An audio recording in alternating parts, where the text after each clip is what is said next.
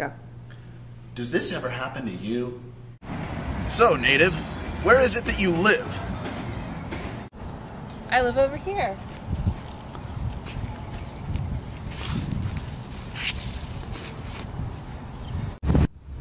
Don't be ridiculous, that's a bush. No, it's my home. This is my home, it's not a bush. A home? It's a bush. Don't be ridiculous. You're being ridiculous. Home! Bush!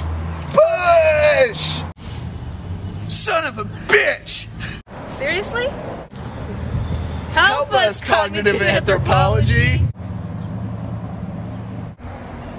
Using cognitive anthropology, it's going to help you, the ethnographer, understand me, the native. Look at this chart.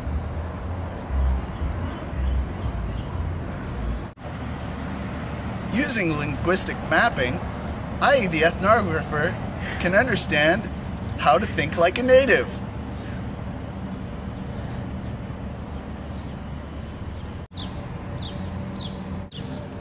Thank you, Cognitive Anthropology. That's right. By using cognitive anthropology and linguistic mapping, you, the ethnographer, can learn to think like a native.